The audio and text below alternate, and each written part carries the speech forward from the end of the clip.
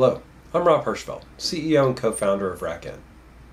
While you may think of our product, Digital Rebar, as a bare metal provisioner, doing infrastructure effectively is more than provisioning. It's about operations. RackN has iterated 4 generations from our first attempt nearly 10 years ago called Crowbar. So I wanted to review what we've learned along the way. It's simple.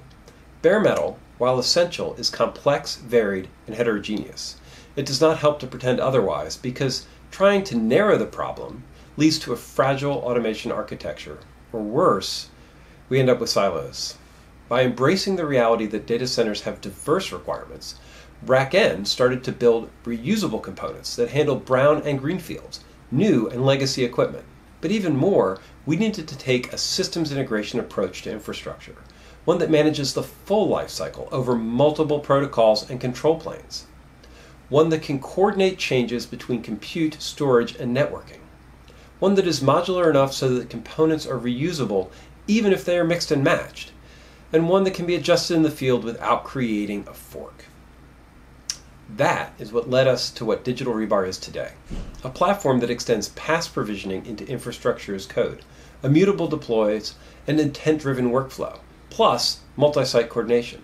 We keep driving bare metal to a full cloud API, what we've been calling Continuously Integrated Data Center, or CIDC. But delivering the parts of the story are not enough. Operations needs an unbroken automation chain.